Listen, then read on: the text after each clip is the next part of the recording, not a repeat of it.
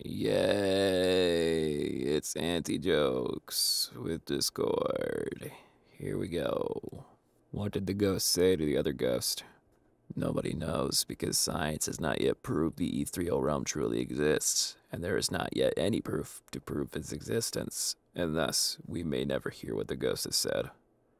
Well, boo. You know the guy who mixed a fork with a toaster?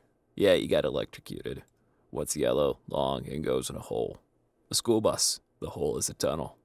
What did the man do when he walked in a house? He robbed it because he wasn't the owner. Did you hear about the guy that got shot? He's dead now. Oh, that's sad.